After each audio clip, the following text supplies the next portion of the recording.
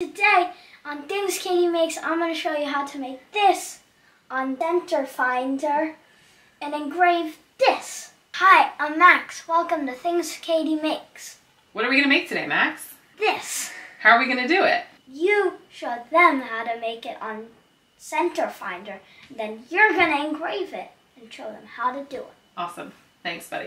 All right, today we are going to do exactly what Max said, and we are going to use the Center Finder in Lightburn to center a design on a circular object. What's great about this is it is super simple to do. So Max, who is almost 10, could do this in 2 seconds because it tells you exactly how to do it. You will find that this is one thing you'll want to use over and over for something that you do not want to make a jig for. If you have an item that you're just going to use once, or you just want to save time.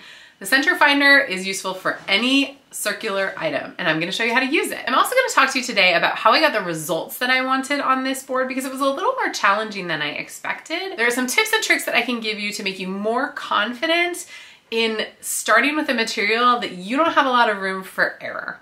So we're gonna talk about that today. If that's interesting to you, stick around. If you're anything like me, you like to go out and just see what's available at your local craft stores. Home Goods is one of my favorite places to pop into, and I don't always find the same material there over and over. So I might want to try something out, don't want to invest in something in bulk, and maybe I just want to do a one-off design. Well, I found that round at Hobby Lobby, and I really just wanted to put something cool on it and wanted to give it a go. But I didn't want to try to make a jig. It's really large. And I have a Nova 24, so cutting a jig for this might have been complicated for me. And then I remembered that I had seen a Center Finder tool on Lightburn's website, so I wanted to check it out. And it turns out it's really, really simple to use. So I'm gonna show you that quickly in Lightburn, and then I'll share with you some of the tips that I have for engraving something like this where you can't test it out multiple times.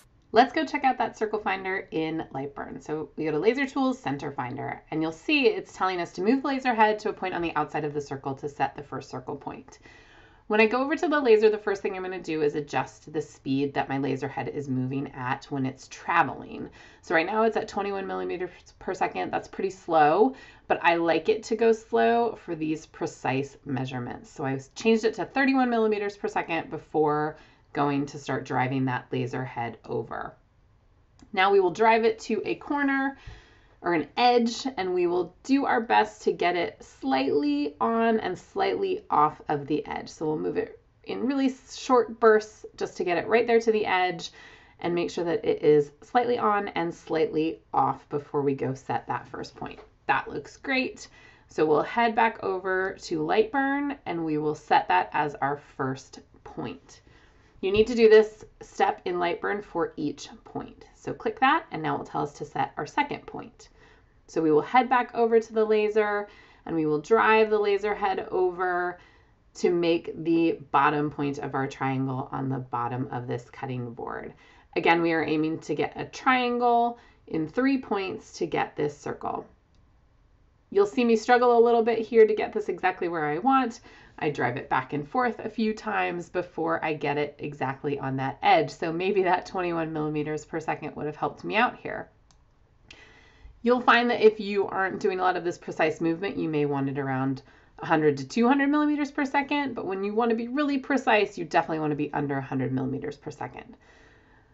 So look at that. That looks pretty good right there. So we're ready to go set that as our second point. Now we'll move on to our third point and our last one.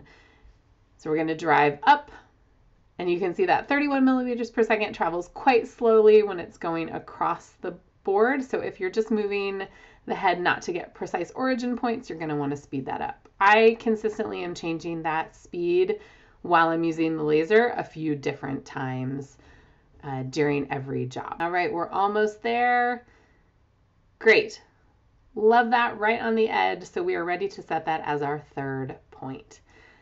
Next, we'll jog to the center of the circle, and we'll add a guide for the circle to the project, which will show up in Lightburn. So once you hit that center in the laser, you need to go over and set the origin on the laser. Otherwise, you will have to do this whole piece again, and you don't want to do that.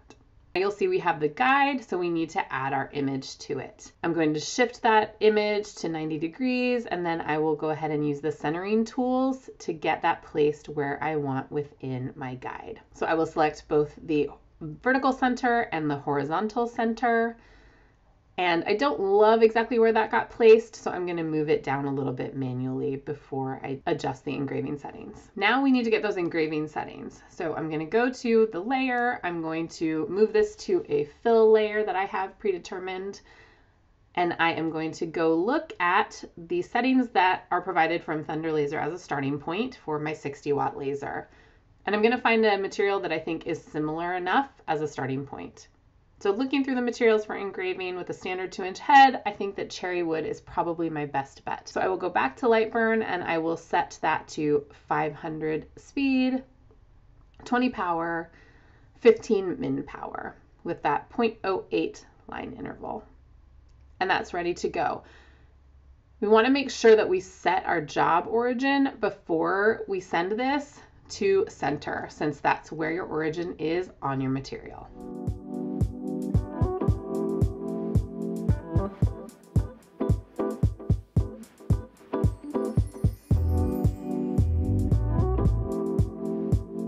One thing that can be really challenging about picking up a unique material at a local store from a local craftsman or online is that you might not have the same variety over and over for you to use one to test and one to actually engrave your design on. One thing that I found while I was working on this design, and I think could work for you, you can always make a design darker and deeper, but you can never undo that once you've gotten started. So starting with lighter power and higher speed, you can see if you like those results, and if not, you can stop your job or you can let it finish out and then go over it again.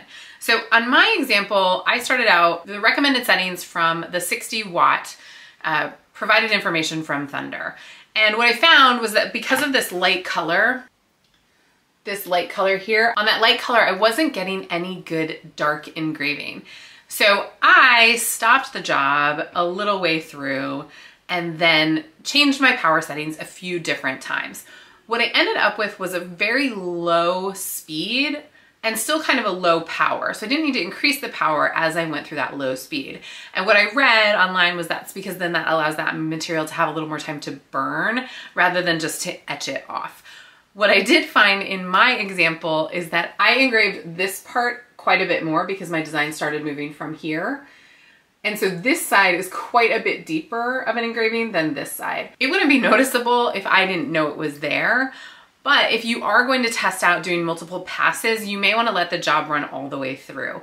This job is a pretty large job, and on my Nova 24, it took about 25 minutes at 500 speed and between 35 and 40 at that lower speed, but still low power. So just keep that in mind as you're doing those tests. Make sure you have enough time to run the full job if you want before going in again. If you're looking for a nice, deep, dark engrave, you are gonna probably want to try to go with a lower speed and stay with that lower power rather than increasing your power and maintaining your speed, so that you get that material to burn and to darken a little bit more. This also allows you the flexibility to test a few more things. Because I now know that I can really just kind of run that lighter power and then go over it multiple times till I get the look that I want, I'm a little more inclined to try a few things on a newer material without fear of ruining it. That is something I was always worried about when I was first starting out with my Glowforge, was what if I ruined this material that someone gave me or that I spent a lot of money on? Cutting boards, real wood, are not inexpensive, so I didn't want to make those mistakes and not be able to recover from those. Start with that lower power, higher speed, and then take away some speed to get those darker results. You may find that you really like the lighter result on the wood that you've chosen. Every wood reacts differently, particularly different hardwoods. You wouldn't want to do this method necessarily on a plywood because you might get into that core and go through the veneer on the top. So just make sure that you're being really mindful of what kind of material you're working with. If you're working with a hardwood, a cutting board is a great example. You have a lot of layers to work with, so doing multiple passes isn't going to hurt you. So that's it. This is a really simple method to find the center of an item, especially if you're only gonna do it one time and you don't need to have a perfect circle. If I was gonna do a perfect circle design on top of a circle, I might make a jig, but for something that I'm really just trying to get centered on an item, I think this works more than adequately. And it can really save you a lot of time versus having to make that jig every time. If this was useful to you, it would be great if you left me a like so that I know what kind of content you're enjoying. And if you haven't subscribed to this channel, you should. I am working on all sorts of great content for 2023. I'm really excited to keep bringing you projects and tips and tricks that you can use in your lasers. If you're looking for a supported group of like-minded laser owners, in the description below you'll find a link to the Facebook group that I run with Jacqueline Kyle from The Fabled Tree and John Kaipoff called Laser Maker School. And we talk about all different things laser related, from designing files to running businesses. So we would love to have you there. If you're looking for tips and tricks straight to your inbox, you'll want to sign up for my newsletter, which you can also find the links for below. If you'd like to see more of Max, let me know by leaving me a comment. Thanks, that's it for now. We'll see you next time.